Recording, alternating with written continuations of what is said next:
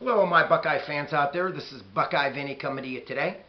Today's segment is going to be about the history of the Ohio State Buckeyes football coaches.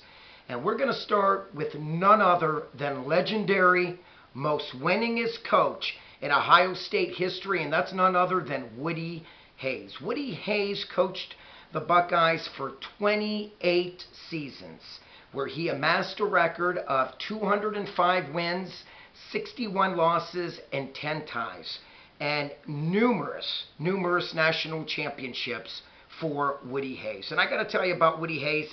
He was a fierce competitor. The man loved to win, and he could not stand the team up north. And talking about the team up north, Woody Hayes had a career record of 16 wins, 11 losses, and 1 tie versus the Wolverines. So, yes, he had a winning record against the team up north, and again, the most all-time winningest coach in Buckeye history. After Woody Hayes came was Earl Bruce. Earl Bruce coached 9 years at Ohio State, and Earl Bruce came in 1979. That was his first year, where he finished a phenomenal 11-1 in his very first season, my friends. And let me tell you about Earl Bruce. Earl Bruce had a career record of 81 wins, only 26 losses, and 1 tie. He did have a career record against the team up north of 5-4. So, yes, he did have a winning record against the team up north. And we all remember his first year. The final game came down to our arch rival USC Trojans, and we all remember what happened there. USC won a nail-biter 17-16 to eliminate the Buckeyes from winning another national championship. But all in all, I liked Earl Bruce a lot. Again, Earl averaged about 9 wins in a season, which was not bad back then, because the Buckeyes did play a very fierce schedule back in Earl Bruce's tenure for the Ohio State Buckeyes. So again, Earl Bruce with a 5-4 career record against the team up north, and overall 81 wins, 26 losses, and 1 tie. After Earl Bruce came John Cooper. John Cooper first came on the scene in 1988. Cooper coached 13 years for the Buckeyes, where he amassed a record of 111 wins, only 43 losses, and 4 ties.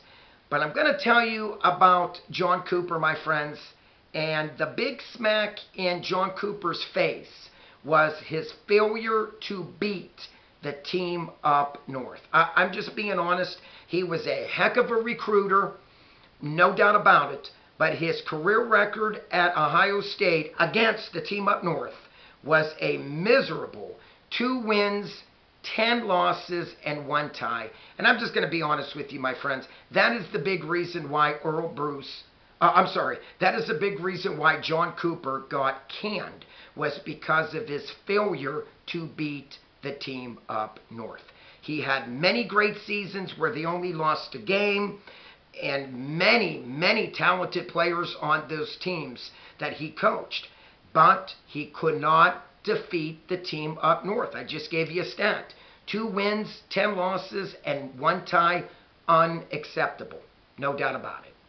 And I'm just going to be honest with you. The very first year Cooper came on the scene, he had a miserable 4 wins, 6 losses, and 1 tie.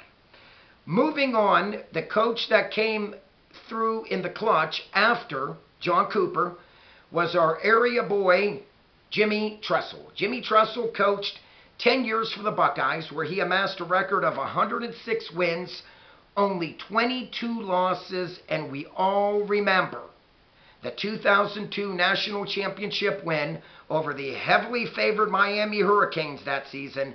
We all remember the Buckeyes pulling that game out in overtime, 31-24. But a stat that jumped out at me big time, my friends, was Jimmy Tressel's career record against the team up north of 9-1. Phenomenal record Jimmy Tressel did for the Ohio State Buckeyes, defeating the team up north. And again, when Jimmy Tressel came on the scene in 2001, he did not have the most greatest record his first year. Yes, he had a winning record. He finished 7 wins, 5 losses, made a bowl game, but defeated a very good Wolverine team that year, 26-20, in the Big House. So that spoke a lot for Jimmy Tressel, even though, again, 7-5 was nothing to write home about. He did defeat the team up north his very first season. Moving on, after Tressel left, came Luke Fickell, 2011. God bless Luke. He only lasted 1 year, and in that year was not successful, my friends. He won 6 games, lost 7, under 500 record, and got defeated by the team up north, 40-34. I remember it was a nail-biter. It was a good game, but nonetheless, Luke Fickell, and let's be honest, it was a little unfair of Luke to be asked to come in after legendary coach Jimmy Tressel. And Luke, again, did his very best, but we all knew at the time Luke was not going to be the head coach for many seasons. Again, he only lasted the 1 year, 6 wins, 7 losses, and it was one of the worst records since the 1988 season under John Cooper, where Cooper finished 4 wins, 6 losses, and 1 tie. Moving on, after Luke came Urban Meyer. Urban coached from 2012 to 2018, a phenomenal season, 7-year stint for the Buckeyes, where Urban Meyer won 83 games and only lost 9. And we all remember that 2014 National Championship victory against the Oregon Ducks, 42-20. And let's remember this, my friends. A perfect 7-0 record against the team up north. That says a lot about my man Urban Meyer. Moving on, after Urban Meyer left, we had Ryan Day. Ryan Day, phenomenal job he did, and I am going to count the 3 games that he filled in as the interim coach when we all remember 2018, Urban Meyer had to sit out the first 3 games of the year. Ryan Day won those 3 games, plus finished 13-1 last season to give him an overall record of 16-1 in his tenure so far as the head coach, and a perfect 1-0 against the team up north. So, my friends, if you calculate what I just went over with our record against the team up north, fans, do the math. We are 17-2 against the Wolverines. To me, that is not a rivalry. 17-2? Wow.